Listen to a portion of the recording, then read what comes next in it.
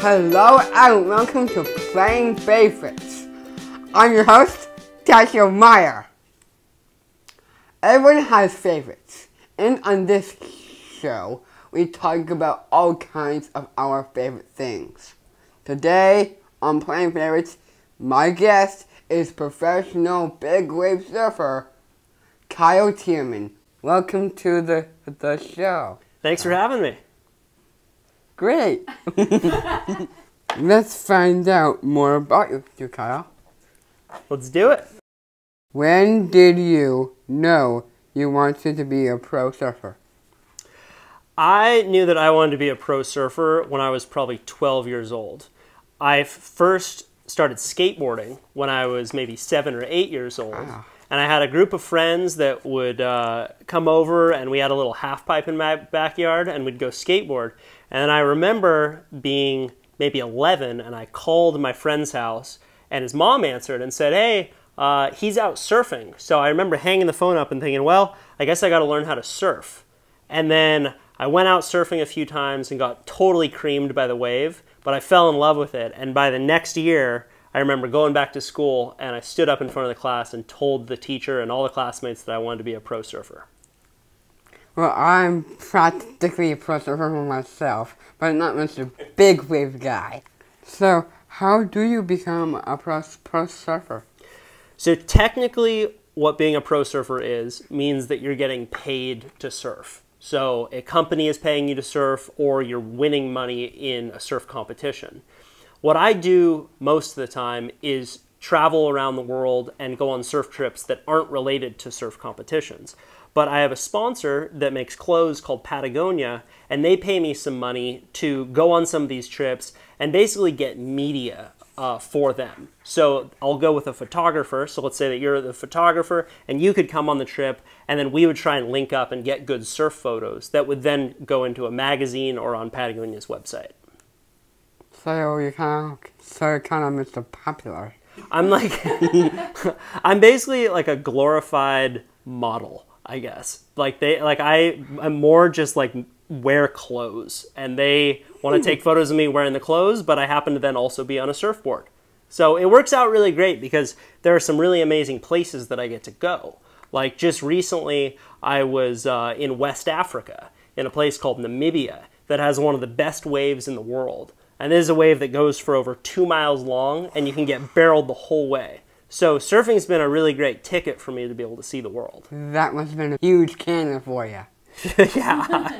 Yeah, Namibia is really amazing. It's a whole country basically of sand. Like you'll be surfing this wave, and in the background you'll see these huge mountains. They look like literal mountains, but they're just made of sand. And on the beach, there are jackals. They're kind of like wild dogs, and the jackals will roam the beach near this perfect wave in Africa.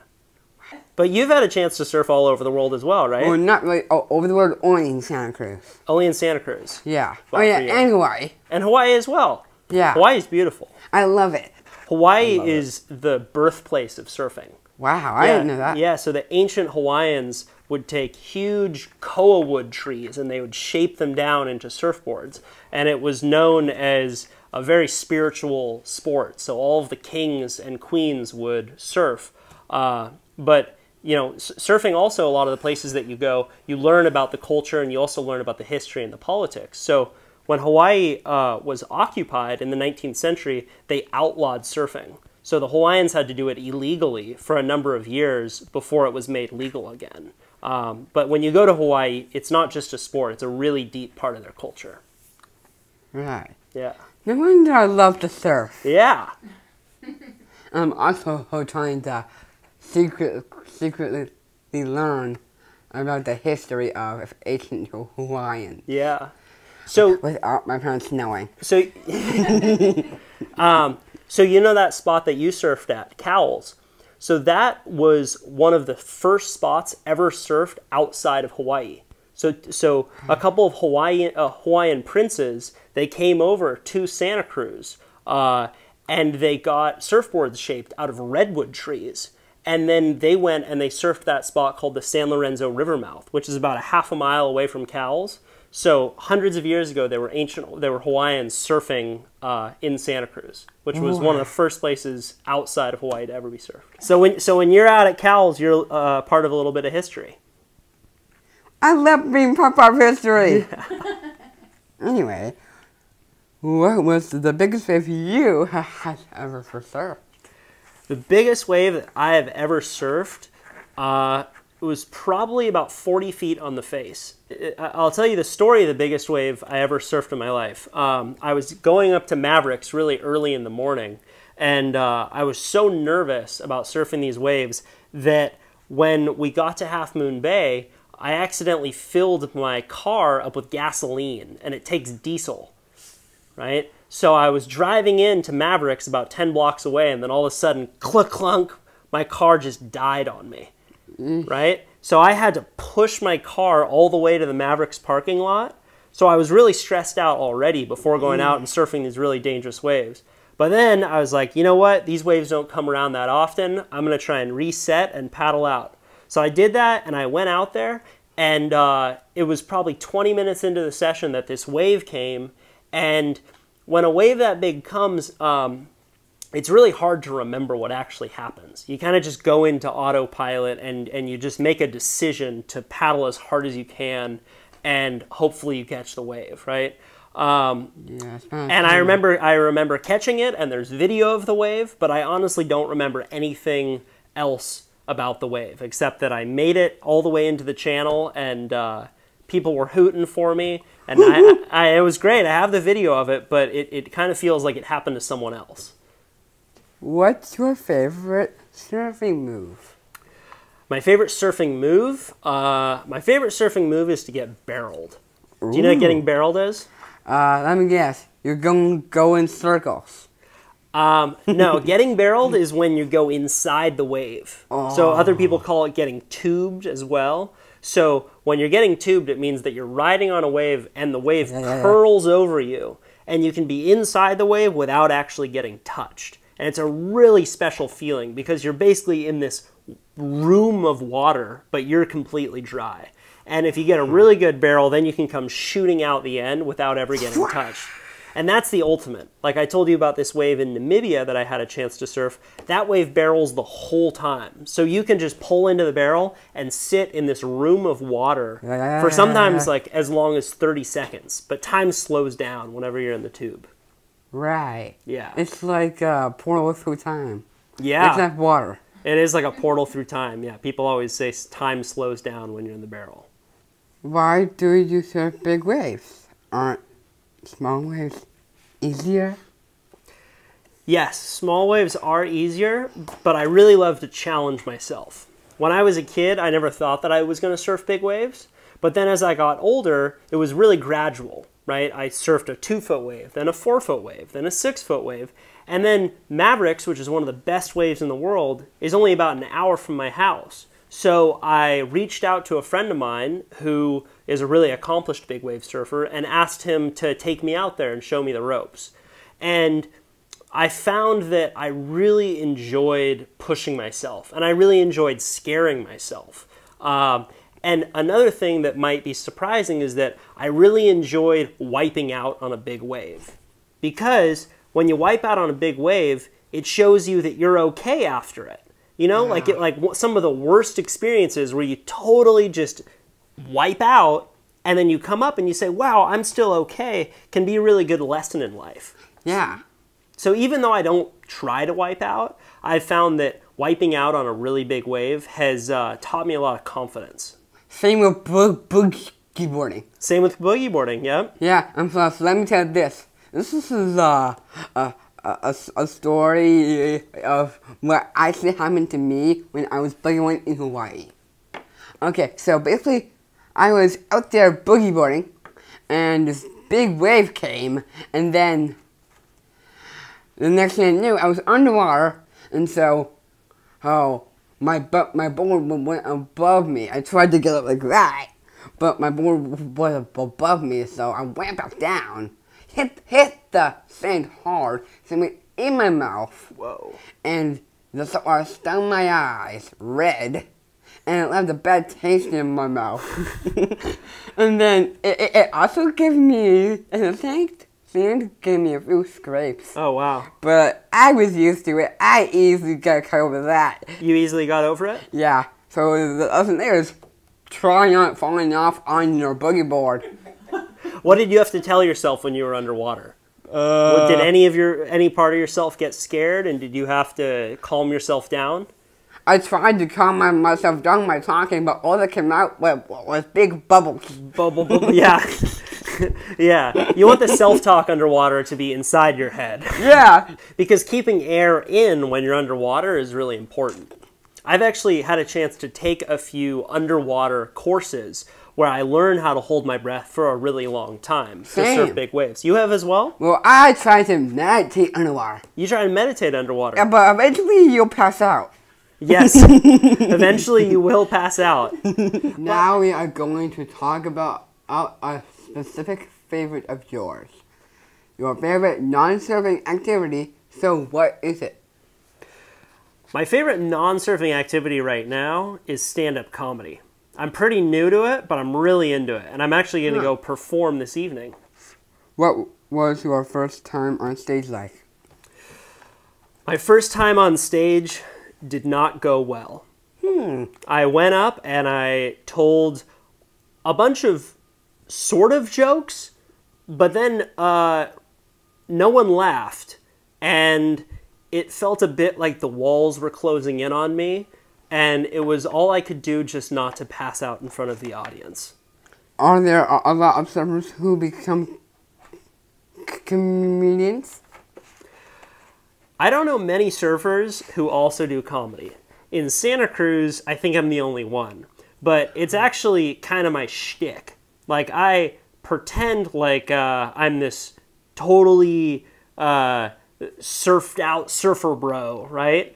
But also like I'm kind of a geek inside, and I'm conflicted between being a total geek and a surfer bro, which is actually who I kind of am in real life. So you are a combo. And sometimes doing stand-up comedy feels more scary than surfing big waves. Yeah. Especially when it doesn't go well. Because in stand-up comedy, a lot of the times when you do really well, they say, "Oh man, you're killing." And in surfing, if you're surfing really well, they say, "Oh man, you're killing it."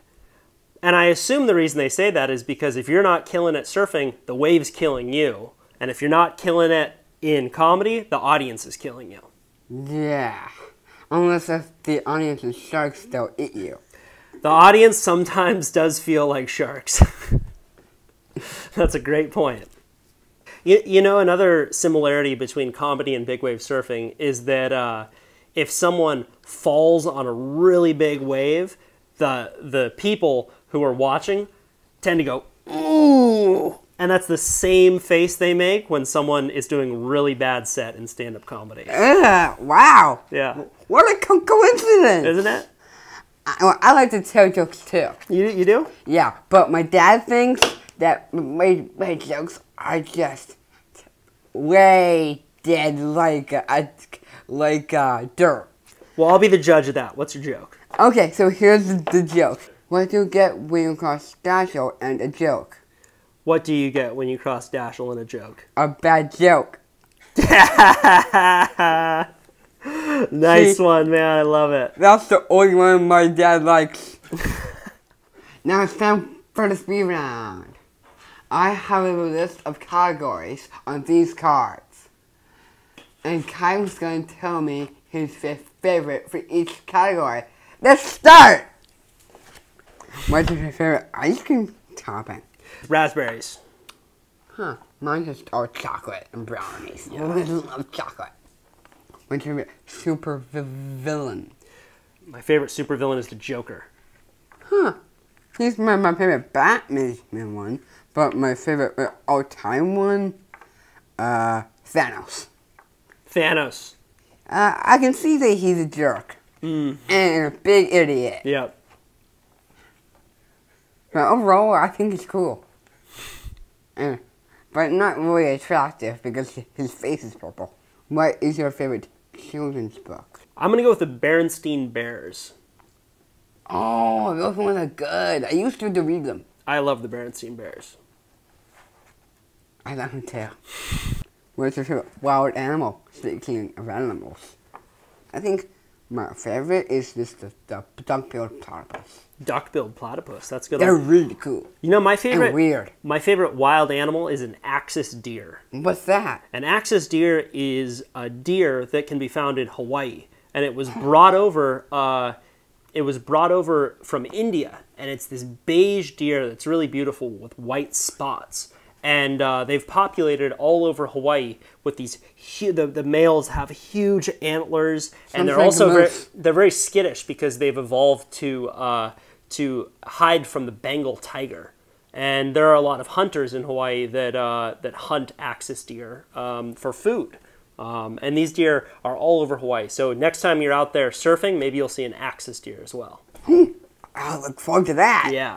And the reason why I like the duck-billed platypus is because, well, I'm not sure if you know this cool fact is that they're one of the strangest animals on the planet. Really? Yeah. I know pretty much everything about them. That's so cool. They're endangered, and they're like the only mammal that lay eggs. No way. Did you know that? I didn't. That's so interesting. What's your favorite surfing movie? My favorite surfing movie is one that a friend of mine made called Get Rad.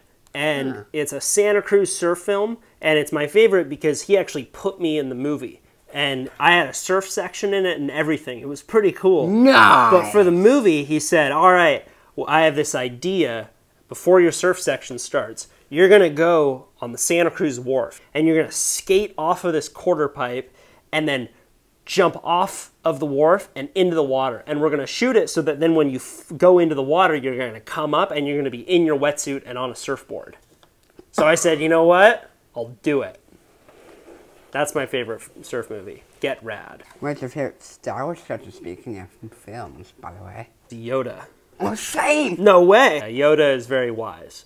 Yeah, wise and short and small. Yes. What's your favorite kind of music? Well, that changes a lot, but I was recently in Africa, and I was listening to a lot of African music. So these are, a lot of drum beats, a lot of instrumentals. I like music where there's a lot of people involved, and it's very, very vibrant, and all of those instruments are coming together. Well I like K-pop and rock and roll. But mostly rock and roll! Right. That's my imitation of a guitar. I got that. What's yours? Pretty good. That's actually pretty good. Yeah. I gotta work on it. Me too. What's your favorite ocean? I gotta go with the Pacific Ocean. The ocean right out here. The Pacific Ocean is my home, and I've spent a lot of time in it. One thing that's interesting about waves, though, is that when a wave washes up on your shore, that wave traveled from thousands of miles away, if it was a big one. So waves and ocean conditions can travel from ocean to ocean before they end up on your beach. Right, yeah. Kind of interesting to think about. Next time you're out looking at waves, you could think, wow, maybe that wave traveled here all the way from Australia. Or maybe from Antarctica. Exactly, yep. Or the Arctic Ocean. You got it. Or the Indian. Yep, you know all the oceans. Yeah. Thank you to Kyle Thiermann for joining me today. Thanks for being on the show. Thank you for having me. You're a great host. I didn't have to look at my notes once. Great! And thanks to you for watching. Be sure to catch the next episode of Playing Favorites. And remember to like and subscribe. Bye-bye. See ya.